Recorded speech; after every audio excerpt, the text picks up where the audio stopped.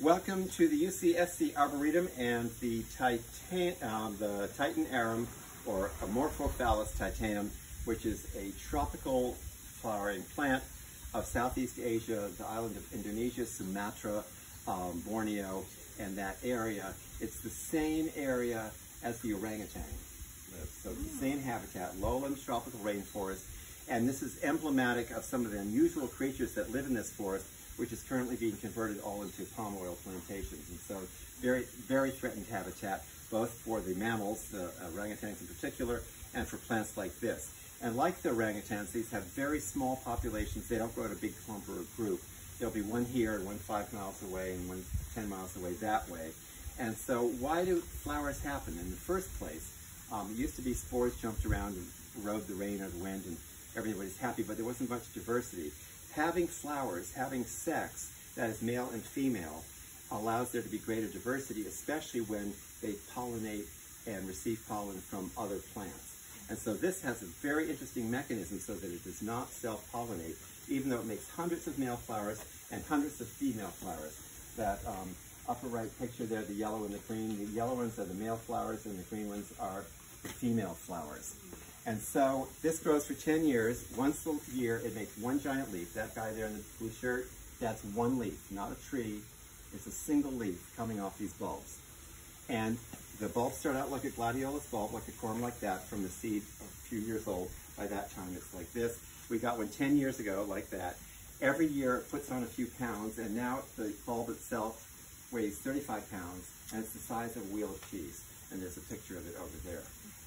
What happens then is building up reserves. It's building up reserves until one year, instead of just making one leaf, it says, this year I'm going to bloom. So 2 weeks ago, we heard the Titan is starting to swell. We're not sure if it's a leaf or a flower yet. And then a few days later, it's a flower, so everybody was going berserk. It's like they've been trying to have a baby for 14 years, and all of a sudden, it's for real. So we moved it down here a week ago today and set up the misters, and we put it outside. Most of these are now in greenhouses. All the big botanic gardens seem to have gotten them lately, and people are breeding them. And lest you ask, yes, we wanted to breed it, but it's a big, big, convoluted deal to get the pollen from Chicago or from Huntington in LA. They have it frozen and they can send it to us, but it's a nightmare through FedEx, and you have a 12-hour window.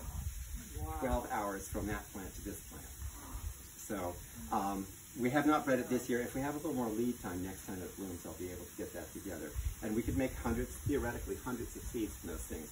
So what's with the stink? What's with the smell? Why is this all going on?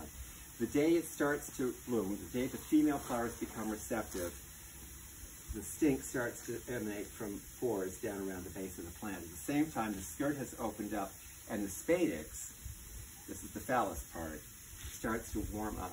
It's biothermal.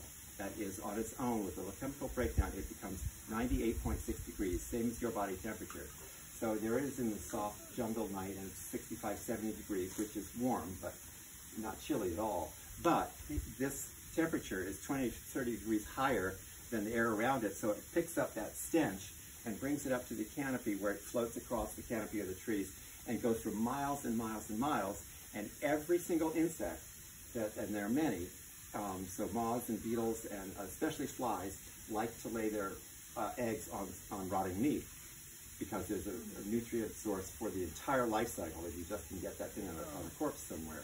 And so they call it the corpse flower because the predominant smell of this stench is rotted meat, but there's an overlayment of shit and dead fish and some other gross things, and vomit.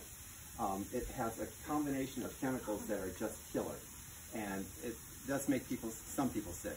That's why we're lucky that it's not inside a greenhouse here. We're outside so you can escape. Anyway, so that's the first night. The first night, the stink, the smell, the drama. All come the insects, and they're all coming to the females. And we hope some of them have visited other males that are blooming, because here in this plant, one day, the females are ready, receptive for pollination for one day. The next day, they're done.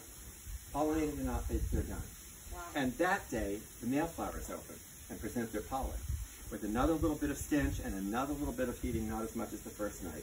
So the entire business takes 24 hours for the female flowers to born and die, and the male flowers to open, pollinate, and die. So any insects that are lingering around from the first day will hopefully get up from their stupor and fly away and find another one of these somewhere in the jungle. But that's the idea, because these plants are so rare in distance. This is a very secure way of putting out that immense stench over the whole canopy. You can smell it for miles.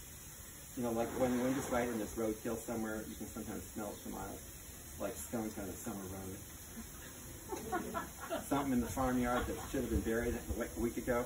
Anyway, it's a powerful, powerful scent, and sometimes people feel like it's on their skin. It's so powerful. And there are people who passed out or thrown out or whatever. So it's worth it, though. It's like roadkill. You got to stop and see it, even no matter how disgusting it is. So you look at this diagram here of the life cycle. So 10 years in the making, every year adding a little biomass to the bulb. Then this final event in the last couple of weeks, it puts out this spike. This one is probably going to top out about here in a couple of days. The first night here it grew 6 inches in one night. There were a couple in Germany in the conservatory there last year that got to 12 feet tall. So it's almost 3 times the size of this. So it's one of the world's largest inflorescences. An inflorescence is a group of flowers together, like a pineapple is a bunch of little individual flowers all squished together. And a strawberry, that's 100 tiny flowers. Each one of those little seeds belongs to a separate flower. But they all ripen together. It becomes a single fruit. It's a compound fruit. It's a compound fruit. Yeah, a corn of cob. A cob of corn. A corn of cob. You don't have to take this part. Every one of those kernels is a separate flower, and each one has a piece of silk that goes out. And when the tassels are ripe, the male pollen rains down, but the tassels don't ripen until this male pollen is all done. So they get pollinated by the neighbors.